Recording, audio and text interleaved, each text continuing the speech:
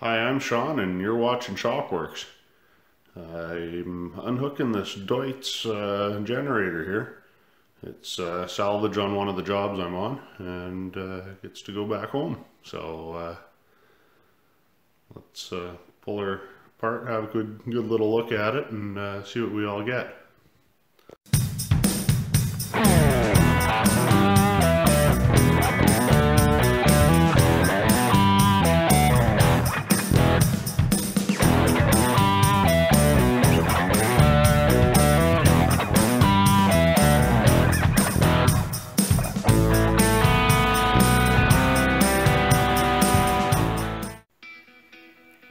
So I've got this automatic transfer switch coming with it, and I already pulled it off the wall here. Not much to see in that end. And this little generator here, and it's in very good shape. I think it's only got 1471 hours, we'll say.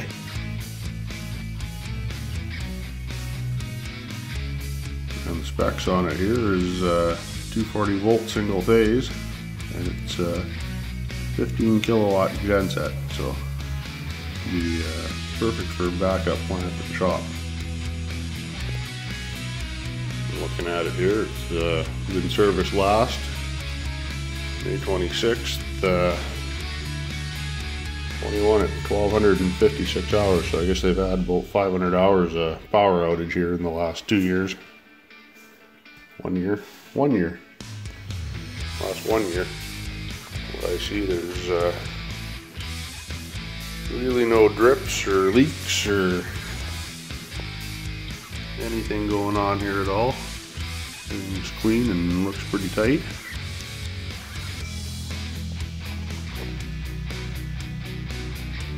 And the model of the Deutz is an F3L 2011. And I get it with the battery charger and the associated ductwork and exhaust piping. And it also sounds like I get the fuel tank as well for up there, so it'll be a good little score anyway. And I get all the associated piping and parts and all that stuff with it, so that should be huge for me up at the shop there. Alright, so I got the vent lines undone and the fill line undone to the tank, and moved some fittings around, screwed in my 12 volt pump, and start pumping out some of that fuel here in a bit, and get that out. Also got the exhaust unhooked and the ventilation off this generator, so that's golden.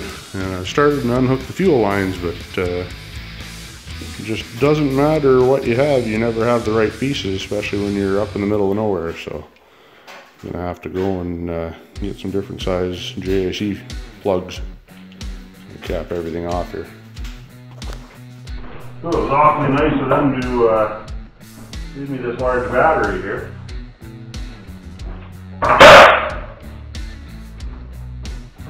Get the pump hooked up and start filling some equipment.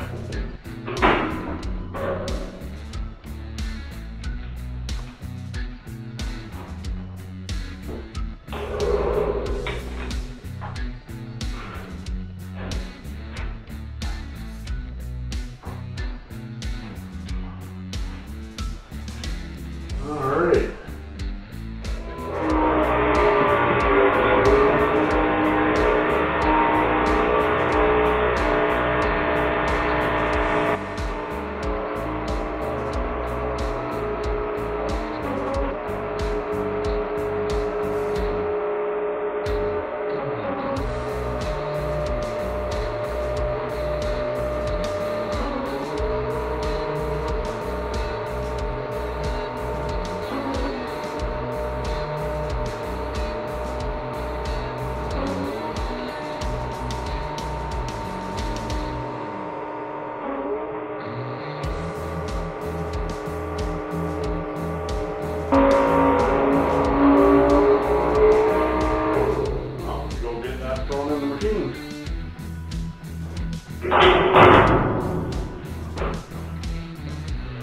Oh, forgot to fill the fire jug.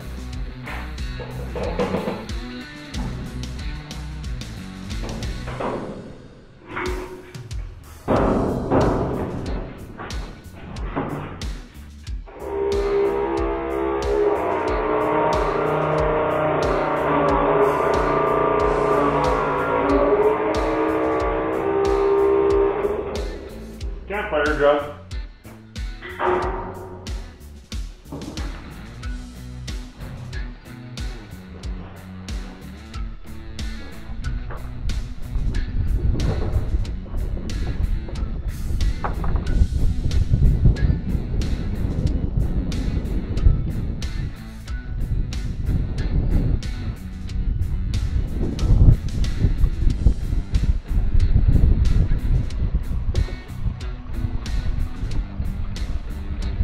Get these rentals filled up and they're ready for unloading some steel.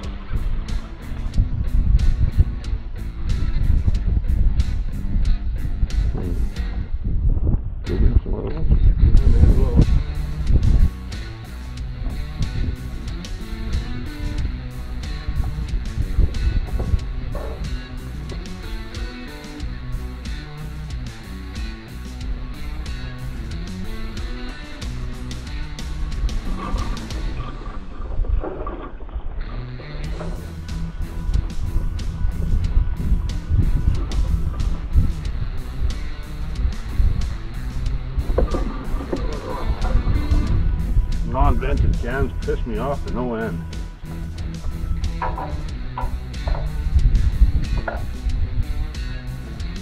Piece of crap over there.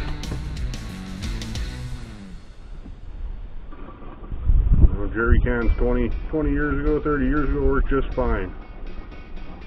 And all these new ones, they take forever. Fill more of it, you're fighting the damn can. You throw the spouts off and just fill her in like this and hope for the best. And we're full.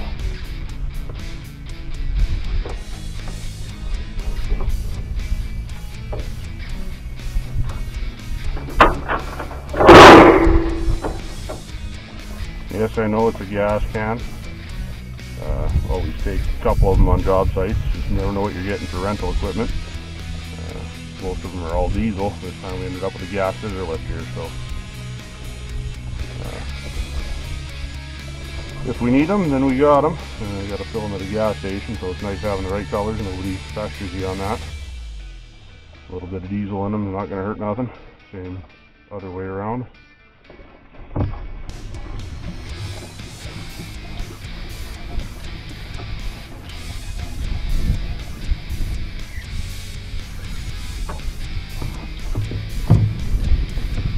Another one bites it off.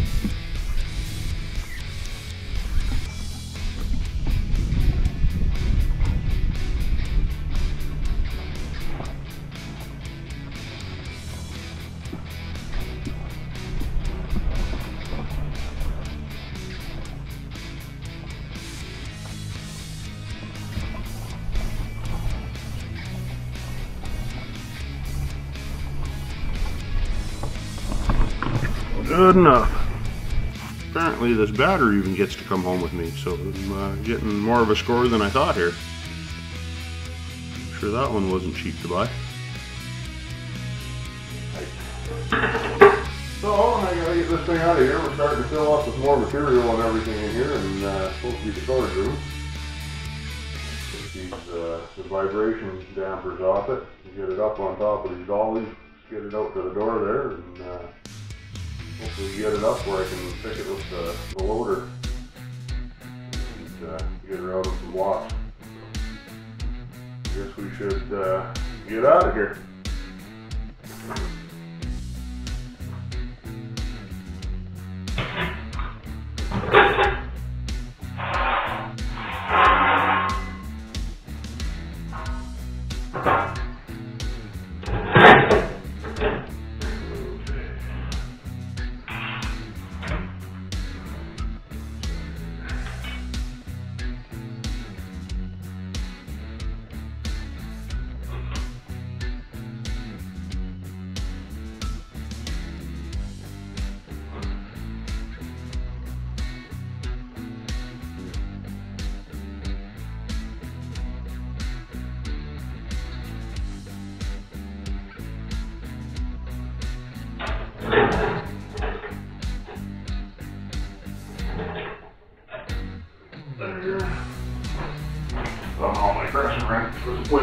here with everybody running around. So.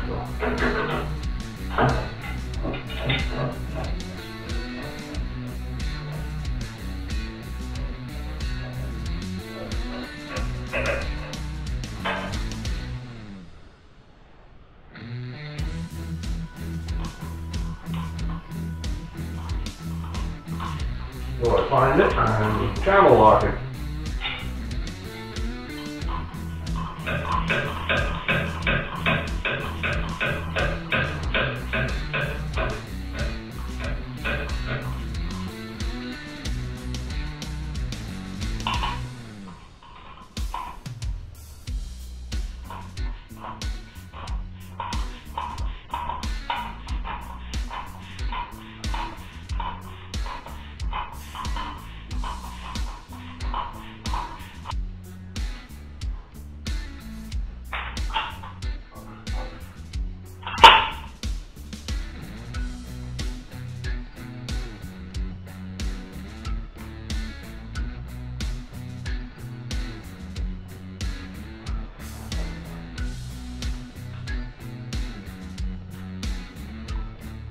Lose any parts.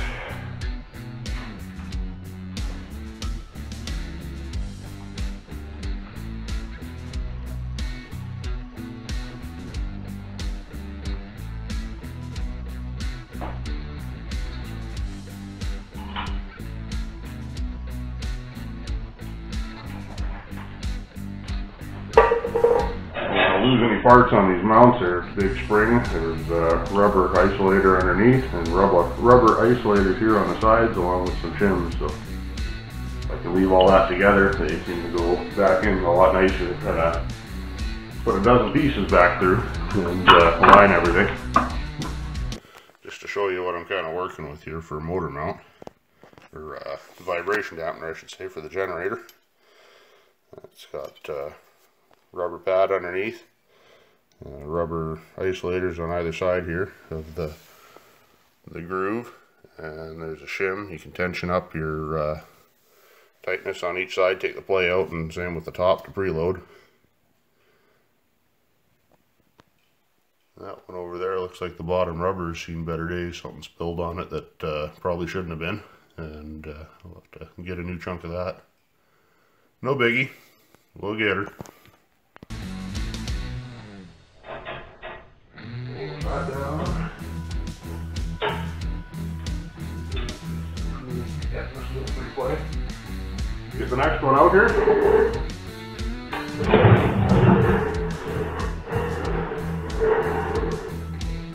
We'll have to do that.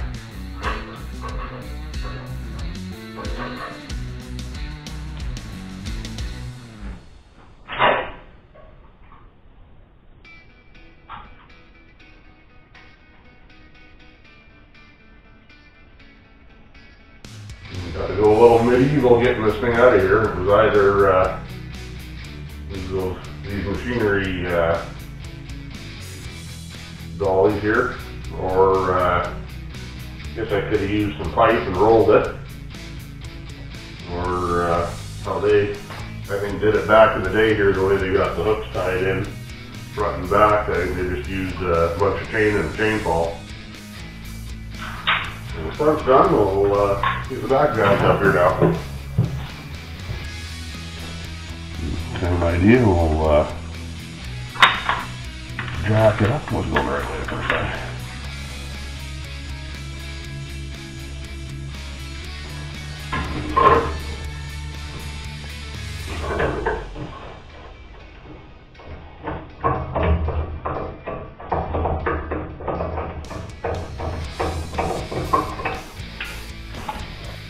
Kind of surprising what a guy can get done with a limited amount of tools if you really get back to basics. What they do 70, 80 years ago, still being used in a lot of spots. Look at this. I was on a site one day and they were putting a 750 horse electric motor in, and to wire it up, it was pulling 2,000 amps at 600 volts there. And those guys were at it all day. Nobody had any idea how they were going to get this motor in there and braced up onto the pump there. and they were at it all day with bottle jack and railroad ties, and they got her in. Everybody was impressed. It was faster than anybody thought it'd be done, and a lot of that old stuff, old ways, is still great for doing a lot of things. So I'm sure you all are probably laughing about the little $30 scissor jack. And the same reason I carry a jack all around in the trailer. Also got a floor jack in there too if I need. But the big challenge on this job, I got 2 stacks of batteries for a UPS going in here. They're 2-volt cells. They're quite big. Each bank of batteries there is 1,600 kgs, so whatever that works out, 3,700 pounds for a stack. And I got to get them in through a man door. And once they're in the man door, I got to stand them up and get them across the building into where they go on the far wall. Got a few ideas, nothing I'm really sold on yet that I want to commit to doing. Would be okay if they actually put some lifting lugs or something like that on the stack of batteries, so the guy could at least stand them from the way they ship them on their back to upright without having to worry about anything there. So I'm sure I'll get her somehow. I haven't quite figured her out yet. There, now we should be pretty much good to roll. Let's see if we can't get it rolling.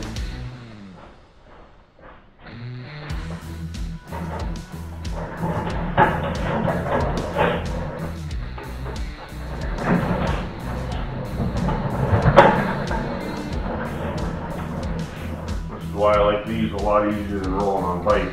They're easier to roll, and I can still sort of somewhat steer them and get where I need to go here.